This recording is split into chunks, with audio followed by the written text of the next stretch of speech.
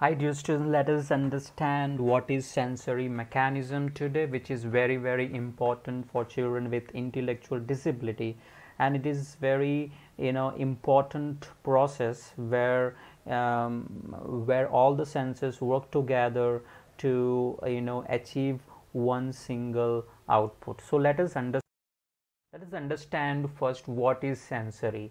See, it refers the way that nervous system receive the message from the sense and turn them into responses. For example, if I touch a hot object, that means via my touch it is going to my nervous system, a brain, and it is giving me a response that I have to remove the hand from there. Okay, I think you got it. Then next one is your mechanism, that is a part of the system working together in machine, which is called mechanism. Here the machine is like a processing, so all sense will work together. Let us see this picture. Now you can see here you have a different sense, like smell and hearing, then you have a memory, you have coordination, vision, you have sensation, vocabulary, skill. So these are all your senses which will work together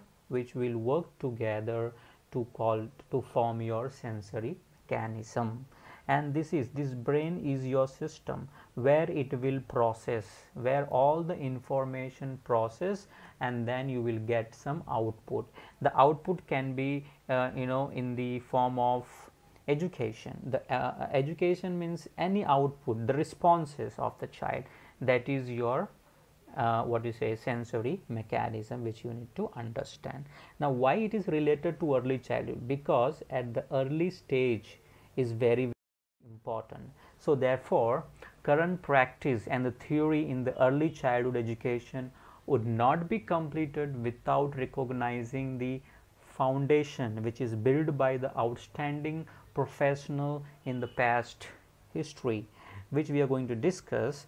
We are not going to discuss about all these guys.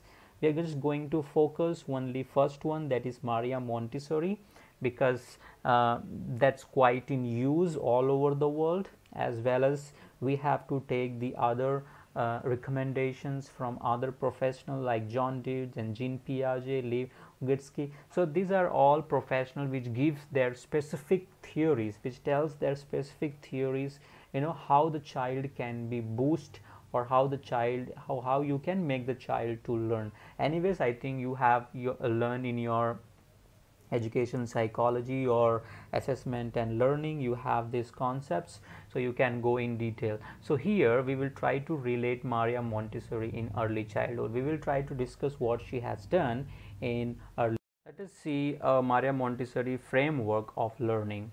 So Maria Montessori believed that every human being went through a quantum leap in learning during the preschool. We haven't become an adult without taking a preschool. Okay, so Maria Montessori have developed a sensitive period which is very important, and it is easy to teach a children a certain concept that later on we will be somewhat more difficult for an older children or older child to learn. So it's very important when the children are small, we can modulate the child, we can mold the child in whatever way we want. So Maria Montessori has developed 7 major sensitive periods of children from birth 0 to 6 years. Let us see what are those. First one is your sensitive period for order, and that is from age 18 month to 2 years. See, this appears in the first year and continues through second year of the life of the child. So during this time, what happens? The child is striving the sort out and categorizing all his experience. He's it makes it easier for them if there is some kind of order in their life. So that everything happen in the sensitive period of order. That means the child try to sort the things in order. So they like to be cared for in the same way by primary caregiver in the familiar environment. This need is particularly evident in the child from about the age of 18 months. When they cross the 18 months, you will see, this is my object, this is my thing, this is what I will be doing in order. First I will do this. So this happens in the sensitive period of order. Okay, and then your sensitive period for language, birth to 6 years. So here what happened, the baby hear his mother voice and watches her lips and tongue, what my mother is saying. So mother is saying. So by the age of 6, with the almost no direct teaching, the child will have acquired a large vocabulary, basic sentence patterns, and the inflections and the accents of language. So that's why we say the home is the first school where the child learns a lot of things. And also he will continue to acquire more complex sentences, structures. It's all like how the parents explore their child in the language area. Okay, so whether it is reading, listening, singing, writing, so it's up to the family member how they explore their child in the language area. Then you have your third sensitive period for movement. So birth to 4th year is very important for the child. So when when the child is young, they will learn to walk around 12 to 15 months. He has a need to perfect the skill and will walk and walk as told in Maria Montessori book, The Secret of Childhood. You can see it's in internet. You have to buy this. You can just read whole book. You will have some sort of information in that. So what she wants to say here, the motor skill is very, very important, and movement can be happen only when the child acquire those skills. And she tells that at the age of 12 the child develops walking, and then they will develop exploring the things around his or her surrounding. The next one is your sensitive period for senses. At the age of about 2.5 years to 3 years, the child become aware that he is a part of group. Yes, he being to show an intense interest in the other children as well. I like to play with this child, I like to play with this girl, I like to play with this group. So there are a lot of things will develop at the age of 5 years. So there is a sense of cohesion which Maria Montessori believed come about spontaneously, and she tries to tell a lot of things that which develops via sense. That even the child develop the social behavior during this period. Okay, so that's very, very important period of Maria Montessori. And then you have a sensitivity period of weaning. That means when the child reach its first year and becomes more mobile and has a larger environment in which to explore, he is drawn to small objects such as insect, pebbles, stone, grass. So he will pick something up and look at it closely and prefer and perhaps put it in his mouth.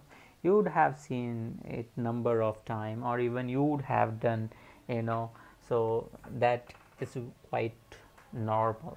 So these sensitive periods allow the children to follow the practical life material. So that's why it is very, very important where the child try to experiment. Yes, this period is of experiment. So where the child tries to take his own creativities. See, that's why this sensitivity period of weaning is very, very it's a weaning. Okay, it's very, very important because what do you say, the boy or the girl will try to eat something, or I mean to say something rather than food. Okay, food other than or you can say other than the food he will take it in his mouth. It's very simple, just to remember that. Okay, then you have a sensitivity period of numbers. Yes, the child will develop the number skills. Okay, so he receives an impression from the world through his five senses.